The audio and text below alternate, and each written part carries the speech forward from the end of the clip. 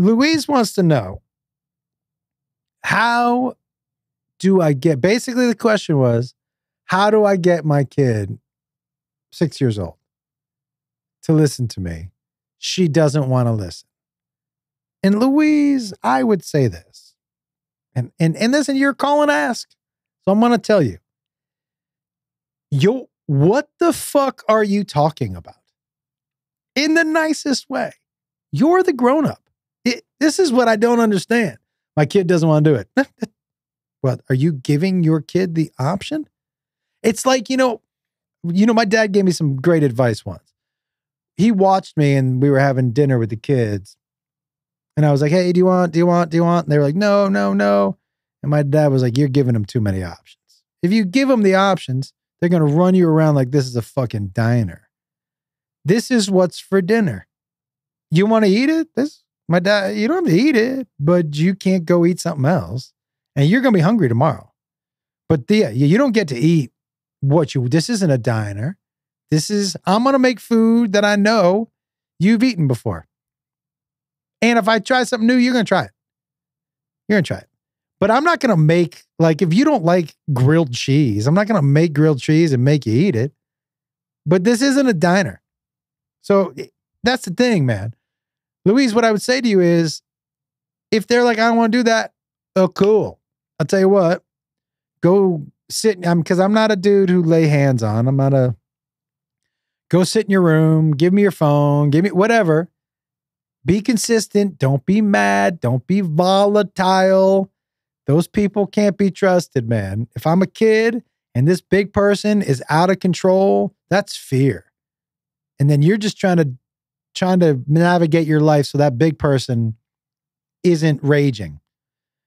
Stay calm. They can rage if they want, but they have to know that this is a sane human who's like, yeah, that's cool. Mm-hmm. Totally. But you're going to be, dude, we put Jacob in his room for a summer. He walked into the house after his last day of school. He walked into his room and he didn't do shit all summer because I told him something. I didn't get mad. I didn't scream his face, but I was like, if I see you with a vape, dude, and he never did. He never vaped again.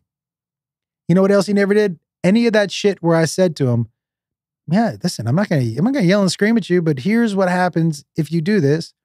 And do you want to sit in your room for 3 months? And most kids are going to be like, yeah, that doesn't sound great. And this person means what they say. You have to be consistent.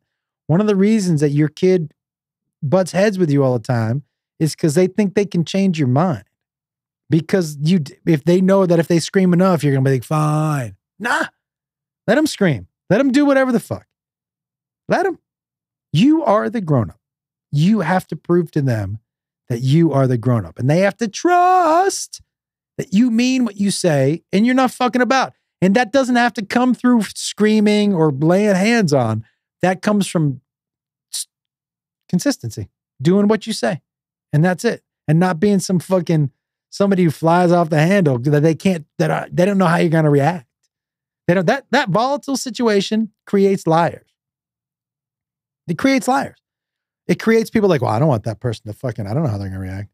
Just stay calm, stay cool, stay somebody that they can trust to say something to you, but also be somebody who's the grown up in the room and be like, yeah, man, this is your action. Here's your consequence.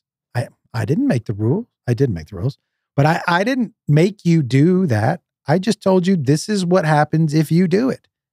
And so you did it. This is what happens. 1 + 1 = 2. But I think whenever I've heard people ask me that question, the answer. The answer is be the grown-up. That's it. The answer is, now, are there some kids who have some chemical problems or some, yeah, dude, I'm not talking about the outliers. I'm talking about in general. In general, you're going to have some kids butt heads with you, dude. You have to be grown up and be consistent. Period. And I don't mean your period. Louise does not get his period, but Louise does. Louise does or Louise? Louise doesn't, but Louise does. Well, it's 2024. Louise might. I don't know. Louise and Louise might be the same person. So But that's it. Hey, if you like this podcast you just watched, you're going to love the one I'm popping up in your face right now. Check it out.